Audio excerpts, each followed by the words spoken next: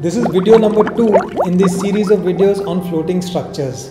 These are the simple structures that I've seen on the net, and the first one I've made was very simple. This one is also simple, but this is the next level.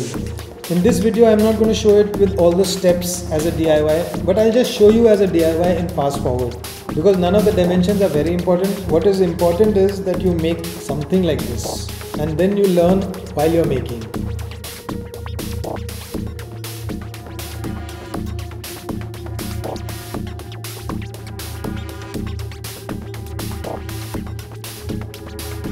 So what if I cut this one?